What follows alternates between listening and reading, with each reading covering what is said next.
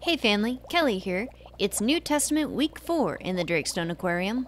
This week, I'll share my fish flakes on Peter's first interactions with Jesus Christ, as recorded in John 1 and Matthew 4. So sit back, relax, enjoy the tank, and let's chat. Back in week 1, I mentioned that when I was younger, unanswered questions or what appeared to be inconsistencies in the scriptures tended to shake my faith. I wasn't blessed with a believing heart. Instead, I got an overly analytical, often downright skeptical mind, which wasn't exactly conducive to faith. At least, that's what I thought. But remember Ether 12:27. If we humble ourselves before the Lord and have faith in Him, then He will turn our weaknesses into strengths.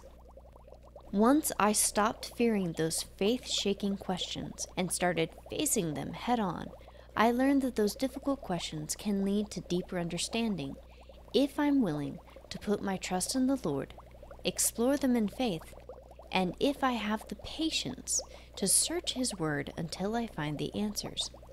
I have to be willing to pay that price, because I've found that the search often yields knowledge of greater worth to me than does the final answer to the original question. Faith-shaking questions can lead to greater faith, because searching God's Word for answers opens us up to revelation if we're willing to receive the message the Lord would send us. Today, I'm going to take you through an experience I had with this and share with you the conclusion I came to and the things I learned along the way. As I read this week's material, I came across what appeared to be an inconsistency between John 1 and Matthew 4. In Matthew 4:18 through 20, we see Jesus calling His disciples from among the fishermen. Peter immediately leaves his net and follows Him. Now, I had always heard this story told like this was the first time Peter encountered Christ, and he had such faith right away that he immediately left his net to follow the Savior. John chapter 1 tells a completely different story. In verses 35 through 37, John the Baptist identifies Jesus as the Lamb of God to two of his own disciples, one of whom was Andrew, Peter's brother. On a side note, the Bible dictionary proposes that St. John might have been the other unnamed disciple. Throughout his record, you'll notice that John refers to himself as the other disciple. I'll link that below. Those disciples then spoke with Jesus, who invited them to come with him. Instead of going with Jesus right away, Andrew went home, told Peter he had found the Messiah they'd been looking for, and then brought Peter to Jesus. Now, to my analytical mind, that's someone telling conflicting stories about Peter's first interaction with Jesus. Which is it? Did Peter drop his net to follow Christ? Or did Andrew bring him to Christ? And immediately, I started having thoughts about the Bible writers not getting their facts straight, and how this glaring inconsistency really makes it look like a lie. Because that's the kind of thing that pops into your head when you've got an extremely analytical brain instead of a believing heart. But here's the thing. One sick fish doesn't mean it's time to give up on the whole aquarium. It means you need to catch Sicko and plop him in a quarantine tank for closer examination so you can deal with whatever he's got. So I reread the accounts, and as I pondered, I had a few realizations. First, John and Matthew are two different people, and even when two people witness the same thing, different details will stick out in their minds because of their own life experiences. If this were a court case and two different people told the exact same story, you'd assume they'd gotten together and concocted the whole thing.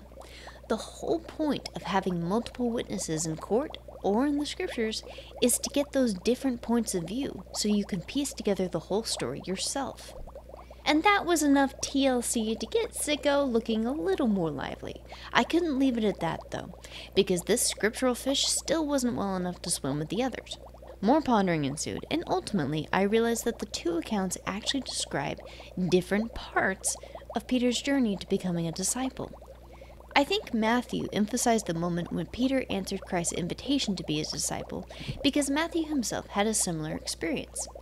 John's record, I believe, emphasizes what happened before Peter answered the call, possibly because John himself witnessed those events. Through his account, we learn of Andrew's diligence in looking for the coming Messiah, both for himself and on behalf of Peter. In his search, Andrew became a disciple of John the Baptist, who then led him to Christ. And when Andrew found the Savior, he brought Peter to him. My theory is that St. John 1 describes Peter's first meeting with Christ.